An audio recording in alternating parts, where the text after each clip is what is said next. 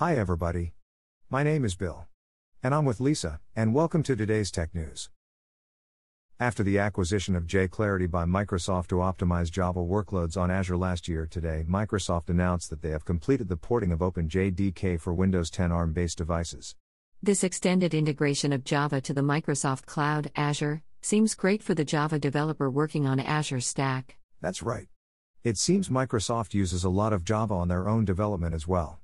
For example, sites like LinkedIn, Yammer, and even Minecraft. How does this collaboration benefit the Java developers and its community exactly? We have a live team coverage. Pam seems to have the opportunity to get an interview with their Chief Program Manager of Java Engineering Group at Microsoft.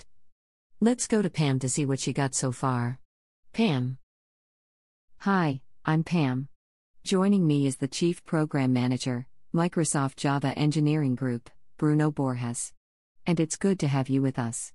We want to know why this collaboration is special on ARM64 for Microsoft and the Java community. It's great to be here.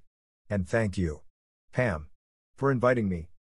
ARM64 is a popular CPU architecture now used for mobile devices because it has a greater energy efficiency, which means it is ideal for battery-powered devices. It can significantly reduce data center costs.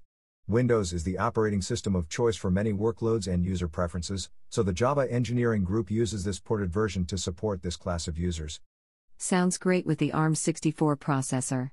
How about for the Java developers? Any benefits of the collaboration of Red Hat, OpenJDK to the Java developers? Java developers can start developing Java on Windows 10, ARM64 compatible laptops, like the Surface Pro X with the core Java extensions on the recently announced Visual Studio Code for Windows ARM64, along with traditional tools like Apache Maven, Greta, and others. You can check out the Versus code for Java May update. For now, you can try out the port with an early access binary housed in the project's GitHub site. It's very insightful. Thank you for coming. We appreciated it, and now let's get back to Bill in the studio. Bill. This is great. Thank you, Pam, for getting us the interview. I'm sure this is great news for Java developers who like to develop in Java on Windows 10 ARM64 laptops.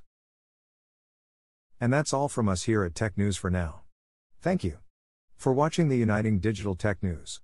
We hope you enjoyed it and have a good day. Please remember to subscribe and support us.